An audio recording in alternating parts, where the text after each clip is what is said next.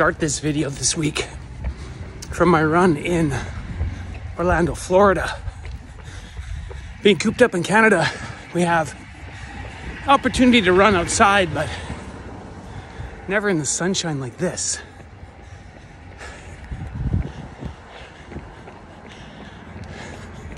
I found some trails. Beautiful day. Let's take advantage of it. And I wasn't doing the dopey challenge or any of the runs that Shannon was doing, so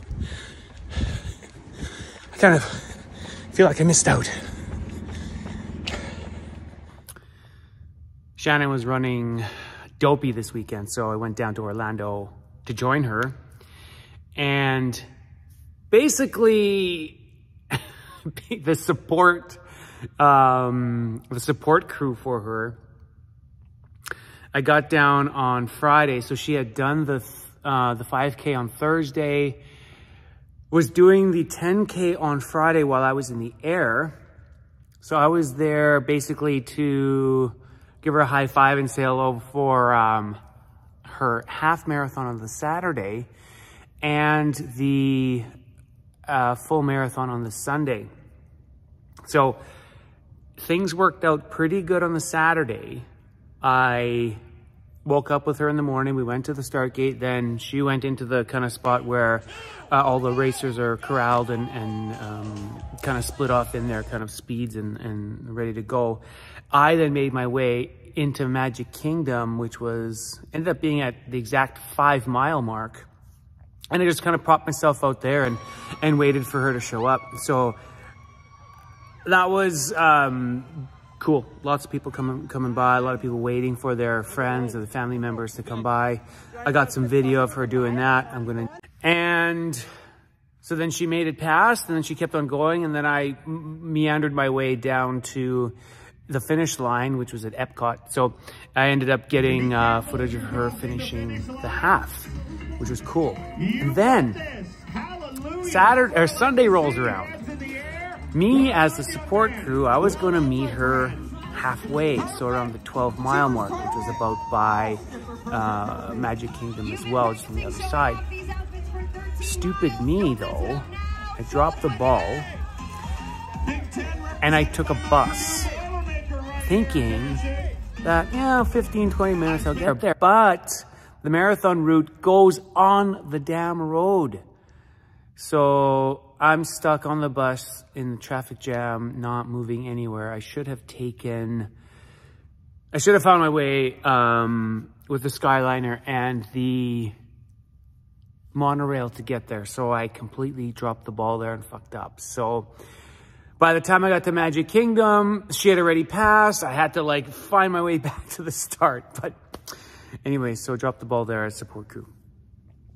They have a good app. You can see here where the SH is Shannon. So she is at just before the 20 mile mark here. And you can kind of follow her throughout the path as she's going down there. And so she finished, and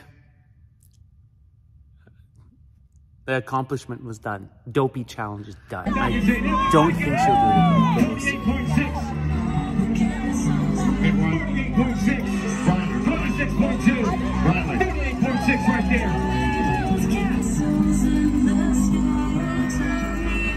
Is Riley, what's Riley doing now? Because that worries me.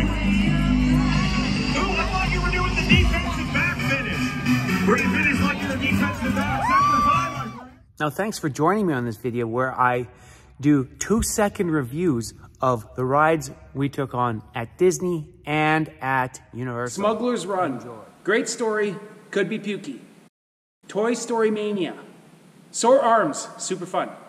Slinky Dog Dash. Fast and smooth. Swirling Saucers, cute, fun, and twisty. Mickey and Minnie's Runaway Railroad. What can go wrong with that? Pirates of the Caribbean. Fun story, but slow.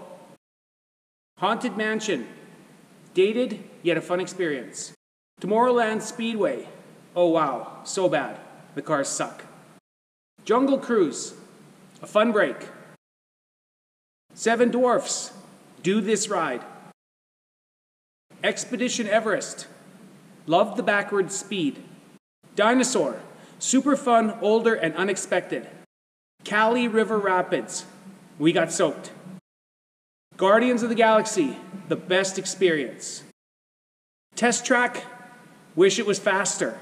Rides from Velocicoaster, holy fuck, no. Hagrid's motorcycle ride, could do this all day, even with the drop. Harry Potter's Forbidden Journey, pukey, need gravel. Fast and Furious Supercharged, fun, different. Revenge of the Mummy, super fun and cool, somewhat dated.